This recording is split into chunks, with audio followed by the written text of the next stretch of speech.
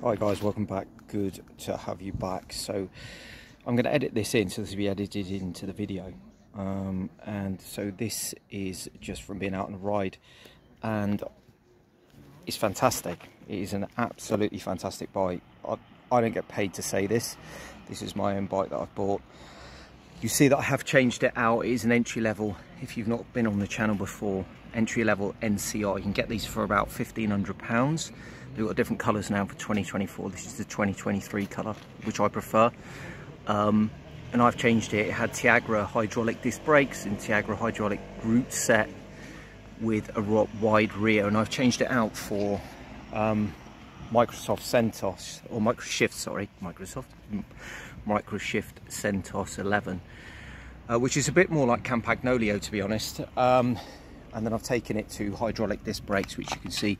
So from hydraulic disc brakes to cable actuated brakes, and they are manual cable brakes there. So you can see, let me just pop the rear brake and you'll see. Yeah, you'll see the movement there. And they're Spire TRPs.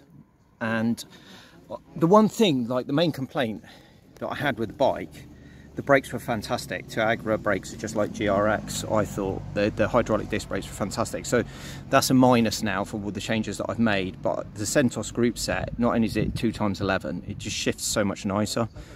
I would just prefer it. You can shift down the block in a sweep. Just by pulling the lever down, it will sweep 5 gears downwards, and you can sweep 5 upwards by just pushing it in. It's just a better shift. But as you can see, I've got it matched with a 105 because the gear ratio is the same, so the pull actuation is the same, so it works with all Shimano group sets, and that will take up to probably to a 36 on the rear. I've got a 1132 rear cassette on there, which is Shimano, and I'm to a 5236, and it came with a 3648 with a 34 rear to an 1134 rear cassette on 2x10, and the gaps were horrible. It was just a shit combination of gearing, which I really disliked. But this bike is absolutely phenomenal. So I'm forsaking the brakes a bit. I have changed other things. The saddle, which I've gone through in another video, so I've changed the saddle out. I love this saddle. It's basic Monza. None of this kit's expensive. It's all sort of entry-level kit. I've got an carbon seat post, which I changed out as well, so that makes it super smooth. And I've got a Adidas stem on there, which is just a shorter, it's a 90 stem, so it's bringing me in a little bit and bringing me up. You can see I've not cut the head down because it was a brand new bike. I didn't cut it down. It got set up very well from Decathlon. The mechanics are really good. They did give me a well set up bike, well presented, and all the other stuff there. But I'm just going to show you, because if you go onto my other videos, you'll see I was testing on my rim brake bike, which is an aero bike. I've been testing kit on there, basic kit. Now you can see that I was testing, and that bike I would say feels faster than this bike, but this is ultra smooth and you sit in the bike more. This is faster.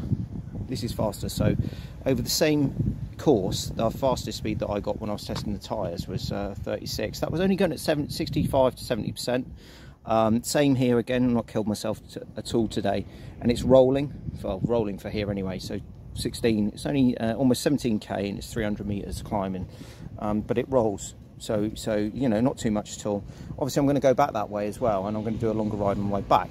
But it's just to put it up against my rim brake bike, which is a semi-aero bike, harder than this, stiffer than this, and this is faster. And I had reservations about the wheels. I don't particularly like these wheels. I think they're a bit fucking crap, to be honest. And I thought the rear pulls on the rear cassette was crap as well. But they're all right. And these tyres, Hutchinson, the Fusion 5s, okay, it's completely dry where I am, okay, so, and it's hot, so these should be nice and grippy. But they're all right. They roll really well, but they're heavy.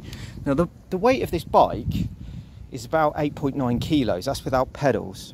Okay, so it's 8.9 kilos with obviously all the bar tape, bottle cages, but none of this crap on. Okay, so not my light, my breakdown kit, or my computer. So it's about this bike's about 1 kilo heavier than my rim brake bike. This bike is faster, and you feel so much smoother, and you feel so much fresher. I think it's got no aero gauge. You can see standard 27.2 seat post. It's absolutely so smooth, and it climbs really well, really well. Bottom bracket area is really nice and robust. I absolutely love it. I think it's fucking brilliant. I think what they've done for the price, I don't know how they've done it. So if the RCR is anything to go by, and this is its little brother and this is its entry level brother, that bike will be phenomenal for, you know, coming up against other bikes. You can get a pro bike, you know, that riding in the pro peloton for 5.5 grand. I think it's 5.5, 6,000 euros. So it's going up against the tracks that are 9, 12, you know, specialised S-Works that are 13,000 euros. These bikes are phenomenal. I'm going to edit in to show you the quality inside the head tube, because I took the head tube part the other day. I'm going to edit that video in as well. So this will be all edited together for you. I really like this bike. You know, and okay, I've made changes to it, but nothing performance-wise. It's not really brought the weight down. They're just specific things that make me feel more comfortable on the bike and things that I like. They're not really expensive. I mean, these are cheaper than Shimano. These are 100 quid a pair. Like the group set, I got for £130 with the front shifter and the it goes up to a 30 rear, the rear mech. But I've changed that for a 105. That was only 35 quid, so I can run a wider cassette whilst I'm here, so it's 32 on the rear. But yeah, guys, it's a phenomenal bike. It's a great frame, and they're great value for money. And what more can I say? Like, I can't say anything else, but I'm going to edit this back in, so I'm going to leave this now anyway. So I'll see you in the rest of the video, and we'll move on to showing you how decent, oh, little finger there, the carbon layup is in the head tube. And you'll see it's absolutely brilliant.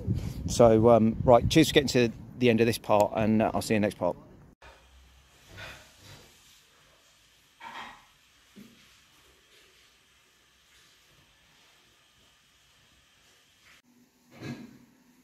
Okay, so I did say that I'd show you a video of the internal work, and this is around the headstock, and you can see the carbon fibre in there. I mean, let me just turn it around for you.